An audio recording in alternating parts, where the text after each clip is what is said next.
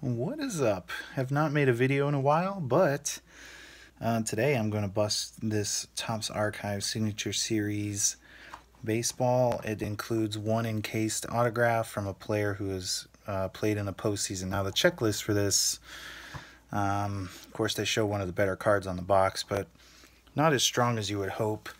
I did get one box of this for Christmas, and I was able to pull this Frank Viola, so not too bad. And a week or so ago, I bought this on eBay because I feel like he should be in the Hall of Fame. But other than that, it's just a great looking card. All right, enough talking. So here we go. I've already kind of cut the plastic. I'll do my best here to slow roll this thing. And see the first pull, the first box break of the new year.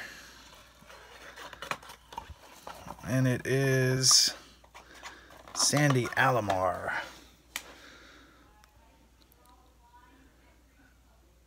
Sandy Alomar, this is what? 8 out of 37.